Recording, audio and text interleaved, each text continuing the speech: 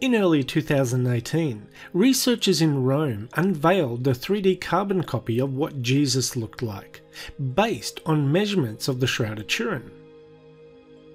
The Shroud of Turin is a 14-foot linen cloth that is believed to have wrapped the body of Jesus Christ after his crucifixion. The statue is a three-dimensional representation in actual size of the man of the shroud, created following the precise measurements taken from the cloth. Giulio Fanti, a professor of mechanical and thermal measurements and a scholar of the Shroud of Turin, used his own measurements of the impression on the shroud to create the carbon copy. Professor Fanti has studied the shroud for the last 20 years and led the research team that created the 3D model of Jesus. Based off the model, they are able to tell he was nearly 5 feet 11 inches tall, whereas the average height at the time was around 5 feet 5 inches tall. Researchers believe that they finally have the precise image of what Jesus looked like. And based on the marks on the Shroud of Turin, Jesus received a total of at least 600 blows. The sculpture of his tortured body reflects these wounds. Professor Fanti said, "I counted 370 wounds without taking into account the wounds on his sides, which the shroud does not show because it only enveloped the back and the front of the body. We can therefore hypothesize a total of at least 600 blows." Professor Fanti goes on to say, "We have studied for years the image left by the body on the sheet, using the most sophisticated 3D technologies, and the statue is the final result."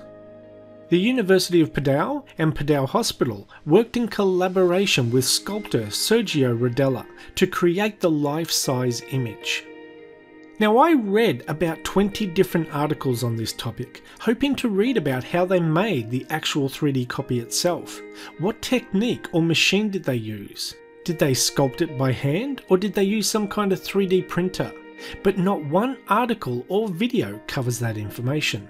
However, I found another video from July 2017 of a 3D statue made out of bronze, and the statue itself is, from what I can tell from the video, identical to the 3D carbon copy statue, as his pose and marks on the body look the same. They explain the process in making the statue in the About section on that video, and this is what they said. The shroud is encoded with 3D information that is found from the spaces between the highest and lowest points of the body and its distance from the cloth.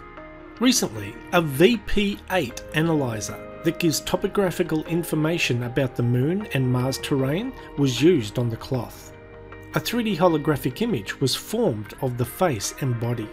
An artist then used the exact dimensions of the 3D shroud image to create a bronze replica of the physical form of Jesus Christ. Now, I know there is some debate over whether the Shroud of Turin is authentic or not.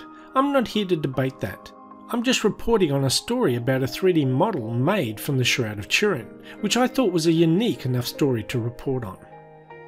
Anyway, that's the end of this video. Thanks for watching, and we'll see you next time. Bye bye.